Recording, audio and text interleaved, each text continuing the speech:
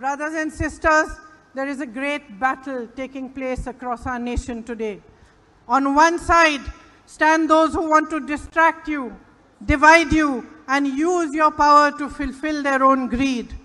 On the other side, stand those who are begging you to unite, to focus on your own future and take your power back into your own hands. On one side, stand the forces of this new version of India, and on the other, stand those who fight for the India that was built from the toil of our people and the blood of our martyrs.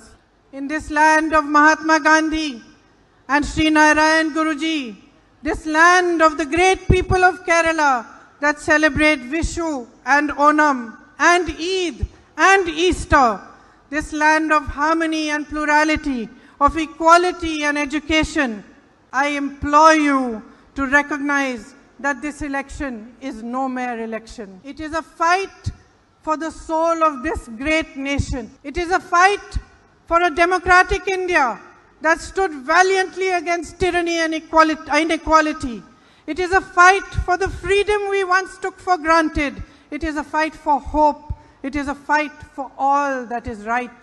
India does not need hatred and anger.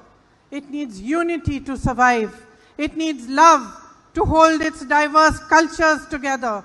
It needs real progress permeating down to each citizen to fulfill the dreams of its millions of young men and women. It needs dissent and justice and equality, and it needs a billion voices to speak their own truths with freedom and fearlessness in order to stand among the great nations of the world and give its children the future they deserve. So my sisters and brothers, as I stand before you today on our motherland, this land that all of us love so dearly, I want to remind you that you have an onerous responsibility towards your country today.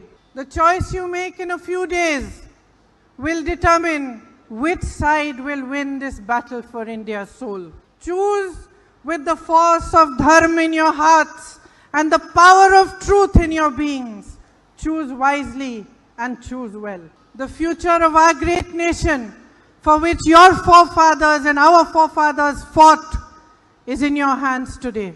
Thank you for listening to me so carefully, and I hope that the words I have spoken will remain in your hearts and your minds when you go to vote in a few days.